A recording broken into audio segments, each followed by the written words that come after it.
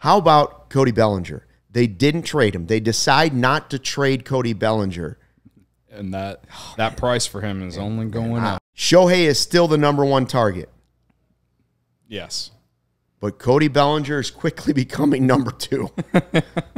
and honestly, it could be 1A, 1B, because if he's healthy and he's playing like this, he's everything you want on your team. Yeah. It's a lot of money.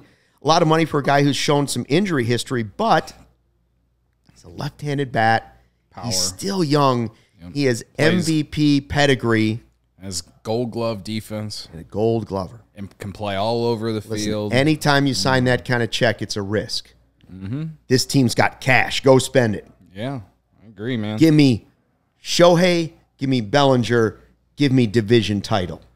Give me World Series Give aspirations. me real